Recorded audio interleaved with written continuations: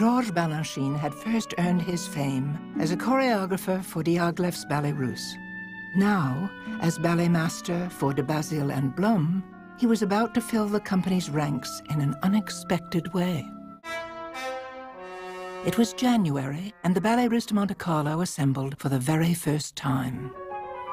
The company had only 4 months to prepare for its grand debut. As ballet master, Balanchine had a risky plan. Out of all the dancers, he chose 3 of the little Russian girls to be the company's stars. They would carry a responsibility far beyond their years. The 2 youngest were not yet 13. They all still traveled with their mothers. And yet, to a large degree, the success of the Ballet Russe de Monte Carlo rested upon the shoulders of these 3 unknown girls.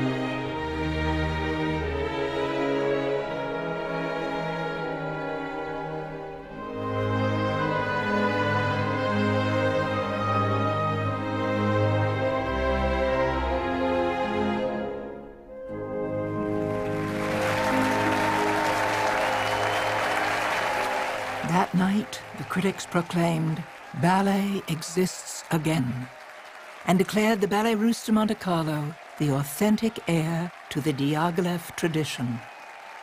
From this moment on, the Russian girls were stars, and the press crowned them the baby ballerinas. Yes, they were the baby ballerinas, as they call them. Well, they were incorrect there, because who was the first ever baby ballerina? But I never said anything, you see.